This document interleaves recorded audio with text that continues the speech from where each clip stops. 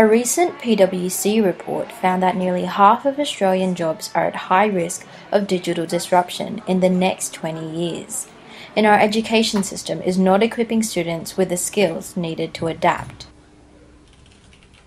The report highlighted that 75% of the fastest growing occupations now require science, technology, engineering, and math skills.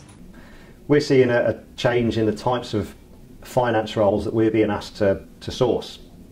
We're seeing much more demand for very highly specialised accountants.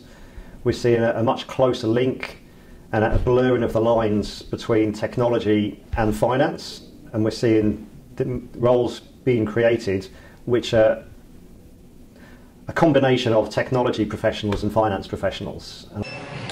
The jobs most at risk of being automated are accountants, cashiers, and administration workers, with the least likely being doctors, nurses, and teachers. Yet Rob says that it's less about the emerging trends and more about being multi-skilled and adaptable to an ever-changing workplace. I think it goes deeper than specific jobs, because technology is affecting everyone's role to varying degrees. The key thing is developing the complementary and supplementary skills that are going to help you to continue to be resilient and have options. Because ultimately, if you only have one option, that is not an option in terms of career management, career planning.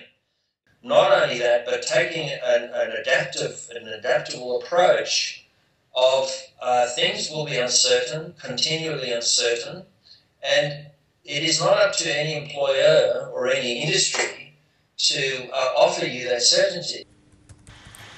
Zara Limbakani, The Vault.